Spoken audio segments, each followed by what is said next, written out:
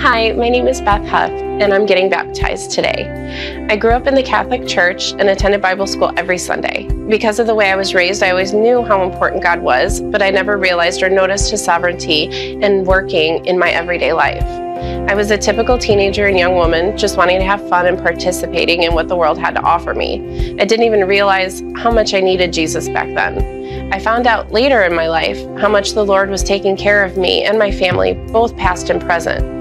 Since attending Redemption Church, I found my way back to God. I did not always live my life as if He was leading me.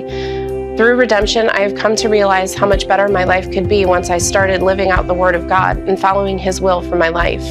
My relationships with my family and church community have grown by me wanting and enjoying the time I spent with them, and the appreciation that I have for that time when it is happening.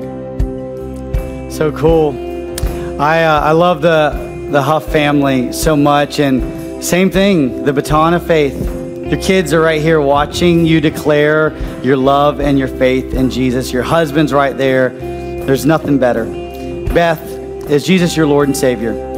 It's my honor to baptize you, my sister, in the name of Father, Son, Holy Spirit, buried with Him, raised to walk in a new life.